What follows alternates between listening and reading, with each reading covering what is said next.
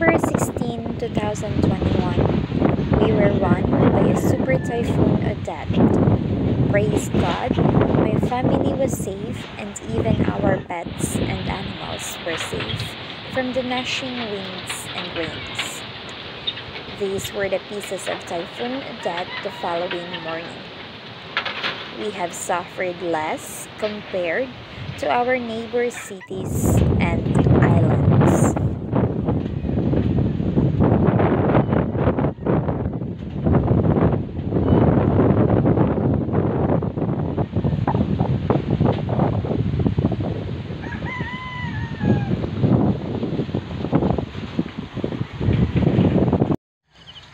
December 18, 2021, 2 days after the typhoon, a beautiful sunrise, a blazing red-orange slowly arise, and hope and restoration of strength also flows out. Our prayers also includes our brothers and sisters who still faces the aftermath of the typhoon.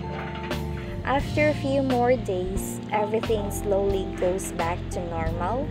We have celebrated Christmas Eve and New Year with a great hope and thankfulness to our Lord, who protects and provides all of our needs and always guiding us in all of our ways.